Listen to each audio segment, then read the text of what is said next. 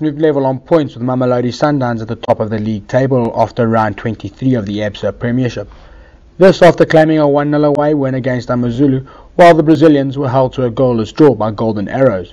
Johan Neeskens' side still topped the log thanks to a superior goal difference, but the Dutch tactician will be concerned over their form.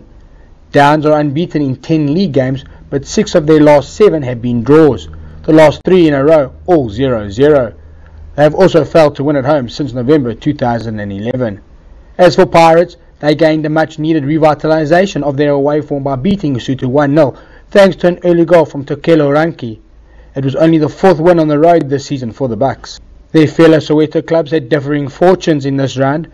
Kaizer Chiefs suffered a 1-0 home defeat to Black Leopards, a massive blow to their title hopes, while Morocco Swallows beat Bidvest Wits 3-0 to keep themselves very much in the hunt. The Birds are now just 2 points adrift of Downs and the Bucks after their win over the Clever Boys.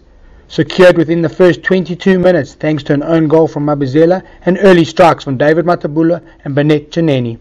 Free State Stars are a further 3 points back in 4th after their 2-1 derby win over Bloemfontein Celtic. They found their goals via midfielders Dove Woom and Paulus Masehe, while Celtic's consolation goal was scored by Lennox Bakela. The bottom 2 of Jomo Cosmos and Santos both gave up early leads to suffer 2-1 home defeats at the hands of Ajax Cape Town and Platinum Stars respectively. Third from bottom Leopards' win over Kaizer Chiefs means they have a 4-point buffer to the People's team and a 7-point advantage over Cosmos. Supersport United registered a 6th successive league game in which they failed to find the back of the net, drawing 0-0 to Maritzburg United. Gavin Hunt's men have now played well over 500 minutes of league football without scoring a goal and are 7 points adrift of Sundowns.